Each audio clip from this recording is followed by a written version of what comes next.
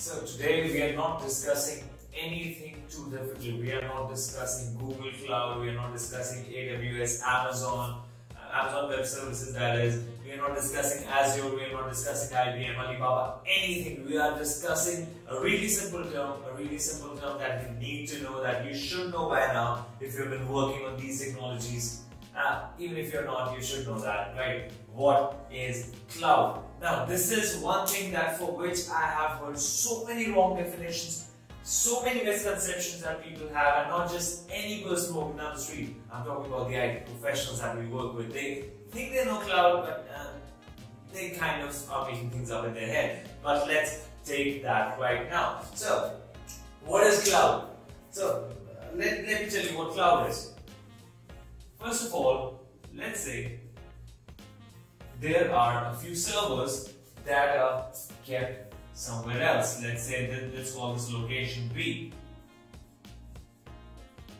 And you are accessing these servers from location A. Right? You're trying to get these services, you're trying to access these servers from a location different from the location of the server R. Right, why would I do that? I'm just trying to access the services remotely so that I don't have to keep them on our premises. If I am making a remote connection to a computer, it doesn't have to be a server. If I'm making a remote connection to you at the moment, if I'm making a remote connection from my computer to another kind of computer, maybe a couple of buildings across over a network, technically that is cloud. Now, this will seem like, hey, this is not cloud, this is called remote, right?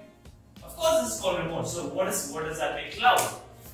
Now, cloud is an overhyped, overused, over-exaggerated marketing term that has been used to sell the services to the people. It's a fancy marketing term, that's about it. To its core, when we take things simply, when we think of them and we break them down to things where they're as simple as possible, what cloud means is that you are just trying to make a remote connection to any server, to any computer that is not hosted by you, right? So, now the question comes in, why do you want to keep your server somewhere else? Let me answer that question now. For that, you will have to assume that you have a business. Let's take a business where you make t-shirts, right? Let's say you make t-shirts, or even simpler, let's say you make watches, okay? So your business is to make watches. So what's your expertise? Your expertise, of course, is to make watches then, right? You have 300 to 400 people who are part of your organization. You're the boss of that organization. What that organization does, of course, makes watches. Then somebody comes in and says that, dude, you should get an application. An application for what? An application for attendance. Of course, why not have an attendance application when I have like 300 to 400 users? It's not easier to use Excel sheets anymore. It's not easier to use the registers anymore. I need an attendance, a biometric application. That's cool. And another person comes in and says, you have pretty good business. Why don't you get an accounting application? So now I have to have two applications in this hypothetical example. I need to have these two applications. I agree. I say, yeah, is that going to help my business? They said, yeah. It's going to help your business. It's going to help you with working with your attendance. It's going to make that easier. It's going to make your accounting easier so that everything is more efficient. I say, sign me up. Where do I sign? So they come in, they say, yeah, you would need these applications. But to run these applications, now pay attention. It's really important. Now to run these applications, you need to have a server. Now, I'm a person who just makes watches. I don't know what server is. I'm a business guy. I'm not an IT person. Now I ask what server is. Now server is any computer that can provide you a particular service. In this case, the server is going to be an application server which is going to host an attendance and an accounting application, or maybe two separate servers that would host application 1 and application 2, right? So now I need a server. So I ask them, what does a server cost? They say, hey, it costs X amount of money. So I give them the X amount of money, they bring in those huge devices, those servers. Now, the server can be smaller as well, but this is just an example. They bring these huge servers on them. First of all, let's do a cost analysis here. So they bring these huge servers. Now, this IT guy that I just hired to have these two applications for my business, by the way, I don't know anything about IT. So they bring these servers. as soon as they bring these servers, they say, hey, these servers don't work on their own. What do you mean? I don't know what that means. So they say that you also need a server operating system on this. Hey, that you need maybe Windows operating system, you maybe need a Linux operating system, maybe some third operating system. If you need an operating system to run a server, I say, okay, sign me up for that as well. Okay. But now there's another problem. You can't keep these servers anywhere, right? You have to get a separate room to keep these servers. That room should be air conditioned, and again, that has to be specific to the servers. People can't sit there, right? It has to be only the servers, only the networking between the servers and the air conditioning, because these servers are big computers and they tend to run hot. So what you want to do is, you want to get these servers, put the operating system, get the room, and by the way, you need the IT people. You need the IT people, you need the IT staff that is going to maintain, manage, and keep the server up and running day and night. Anything goes wrong, they take care of it, so that brings the maintenance part. You have to do the maintenance of the server. So that brings us a lot of cost, right? So what's that doing to me is that, first of all, just these two applications that you promise is going to help me with my business or help me with my internal management of my business, they are costing a lot of money. Servers cost money, operating systems cost money, room costs money. IT people, of course, I have to keep them on a payroll. There's the maintenance people that are there. So it is costing me a lot of money and I'm getting nothing out of it. This is called, these are called capital expenditure or capex. Is that I'm spending money even before I'm reaping any benefits from it, right? So capex is that you have purchased some capital and again you have spent money on it and you have not gotten anything. But it's like buying a car. I have purchased a car, I'm not driving it or anything, it's still standing there. Just to purchase a car I have to spend some money, right?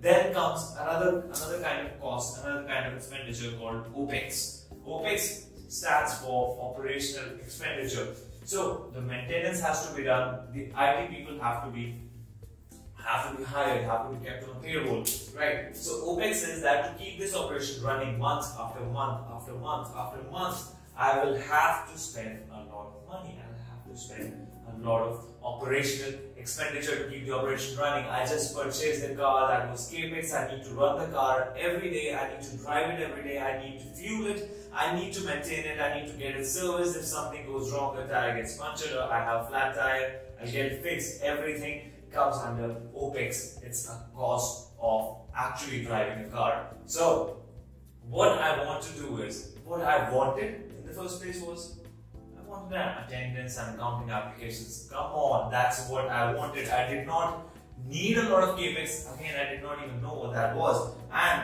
to run these applications, I want to have as less of an OPEX as possible, or eliminate it, right? So then somebody comes up to me.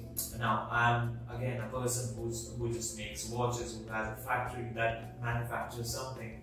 IT is not my primary business. So somebody comes in and says that, hey man, why do you have these servers in your office when you don't even know what the servers do and how they work, and there are IT people and you're spending so much money?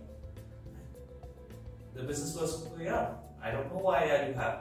And do you have any solution for that, by the way? Of course we have a solution. There are people that can keep all of your servers in their data center, not in your data center, right? It's not going to be your room, it's going to be somebody else's room. It's going to be somebody else's server. It's going to be somebody else's operating system. IT people that somebody else has hired. Maintenance is going to be done by somebody else. Who is that somebody else? That somebody else is a cloud service provider or a CSP. Now, who's a CSP? It's Microsoft Azure. Now, that makes sense. It's GCP, Google Cloud Platform. It's AWS. It's IBM. It's Alibaba. It's everything that you have heard so far. It could even be a local cloud provider that is only popular in your city, right? But the point is, if you're a business owner, you don't really need to hold your IT in-house, also called as on-premises. You don't need to keep your servers in-house. You don't need to keep anything inside of the office. What you need to do is, you need a cloud service provider, a person that can host these servers for you, that can host the attendance application and the accounting application on their server. That let's make this server the attendance server, and let's make this server the account server, and let's make this the XYZ, maybe some file server or something. Somebody else has the service for you. What your company is doing, let's make this your company. Let's make this your company ABC. And what this company is doing is that they are accessing those servers, they are accessing those services. And how are they doing that? They are doing that remotely. What do you call this whole environment? Of course, I am remotely accessing some services that are not on my premises because the first thing I had to do was business. I'm focusing on my business, and IT is something secondary for me. IT is not driving my business, and if it's not driving my business, or I should probably rephrase that, IT is not the primary part of my business. It's not my business. It's supporting my business. So what do I need to do is, here in my company, in my organization, I make watches, I sell them, I market them, I do everything I can. But to support that functionality, I need the IT. That IT is hosted somewhere else, being managed somewhere else, and by people who can potentially do it better than I could. Now, as a person who has a company that makes watches, I'm repeating again, I'm not good at managing the attendance servers. If attendance servers go down, I can't. It's kind of difficult for me to manage all that chaos. Security is kind of another thing that when you have a few servers, maybe security gets. So Microsoft, in this case, Microsoft or Amazon or your Google or other giants, they are going to help you with that stuff, right? So that you don't have to pay the money. And by the way, there is no upfront cost of doing that. What do I mean by there is no upfront cost of doing that? Is that you pay for what you use. If you're using only a couple of servers, you just pay for a couple of servers. And by the way, it's not the cost of purchasing the server, it's a monthly rent or it's a yearly rent. So the thing is, the cost that you're spending thousands and thousands and thousands of dollars for operating system, for the server, for the accounting application, for the IT payroll. All of that is not a factor anymore. Why? Because it's a lump sum amount and it's a very small amount, and that small amount of money is going to be paid in a month, in a quarter, or in a year, maybe 3 years. That's how you make a contract with these people, right? So, coming back to the fact, again, I'm accessing these servers remotely. What do you call that? You call that cloud. No big deal. Remotely accessing the servers that are not part of your organization, that are just being rented by you and being used by you, and they are being hosted somewhere else by someone else and being managed by them. You're just accessing those servers remotely. That's what cloud is. It's a marketing term.